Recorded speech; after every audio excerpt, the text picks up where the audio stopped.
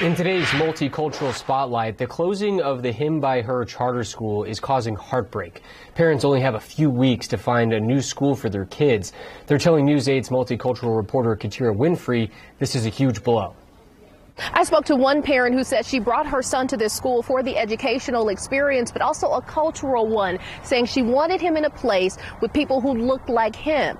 Now, the makeup of this school reflects the neighborhood, and she says with the school shutting down, it'll be a bit too much to bear for some. It's quiet outside Him by Her Collegiate School for the Arts, and come January 20th, it'll stay that way. The school is shutting down. I drive every day from Noblesville down into the city just to make sure he can be educated around people that look like him and they share a lot of our cultural beliefs. And it was hard enough finding that organization and that program. Shel Terrell's fourth grade son attends the school and says there was no indication this was coming. It was just a place where you felt safe and comfortable. You wanted your kid to go. School officials say enrollment and money factored into the tough decision, and Terrell says the school only occupies a small portion of the building, and a recent fundraising event had a low turnout. I really feel like we could have came together as a community to overcome that financial situation. With the closure, it's taking away more than a building, but mentorship and motivation outreach,